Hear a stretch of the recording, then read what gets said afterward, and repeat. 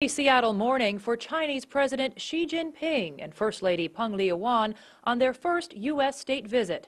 Their smiles and waves greeted dozens of onlookers, among them American children presenting flowers, Washington State's Governor Jay Inslee and former U.S. Ambassador to China Gary Locke. We're very proud and honored that President Xi Jinping will be making this his first stop in the United States on his way to Washington, D.C. It's also following the tradition of three previous leaders of China, starting with Deng Xiaoping, Jiang Zemin, and Hu Jintao.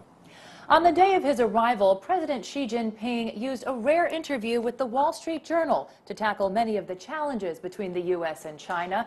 And Tuesday night, he had hundreds of U.S. business leaders waiting on his every word. U.S. business leaders are looking for reassurances on the direction of China's economic reforms. They also want to hear from President Xi about the future of internet regulation and cybersecurity in China.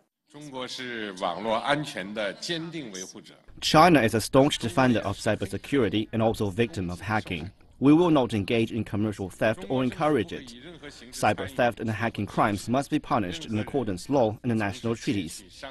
The international community should, on the basis of mutual respect and trust, work together to build a peaceful, safe, open and a cooperative internet space. China is willing to set up a high-level joint dialogue mechanism with the United States on fighting cybercrimes.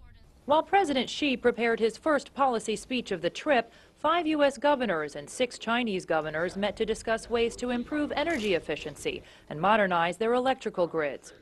The focus on fighting climate change extends to a new agreement between China National Nuclear Corporation and Seattle's TerraPower. They signed a deal to produce a next-generation nuclear power plant they hope will be smaller, cheaper, and safer.